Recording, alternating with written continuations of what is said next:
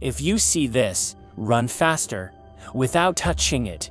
They may look cute and cuddly, but they've also been described as one of the most venomous creatures. Have you ever heard of Puss Caterpillars? Many Central Florida residents are currently experiencing the return of these 1-inch-long crawlers, typically found on oak and elm trees.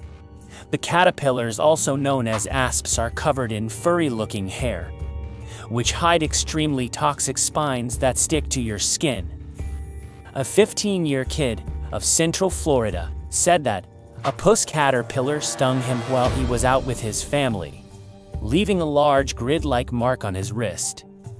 He said that the pain was unimaginable and it was too intense that he cried. Looking at photos of the caterpillar, you might wonder, where are its head and legs? They're there, just hidden by its hair-like spines. While it's best to leave them without touching, experts say, if you do get stung, get the spines out of your skin as soon as possible, using sticky tape.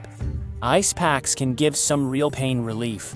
Even though southern flannel moths are less hazardous than puss caterpillars, officials say you should still resist from touching them. Puss caterpillar stings can involve itching, burning, rashes, and swelling, sometimes in several places on the body. Measuring in around an inch long, the puss caterpillar is common in Texas, Florida, New Jersey, and Arkansas, in addition to surrounding areas. The bugs are typically seen in fall and spring months.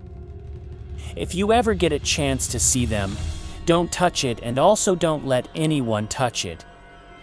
According to the people who got stung by this puss caterpillar, the pain is unimaginably bad. If you got stung, don't touch the area, and try to remove the small hair-like spines with the help of a tape, and put some ice to reduce the pain. That is just the first aid. If the pain remains, you need to check with the doctor. And also check out Omniscience, because we charge your brains and let you know about these things. So, a cute-looking caterpillar can be the most venomous creature ever. Stay safe, and don't forget to subscribe to Omniscience.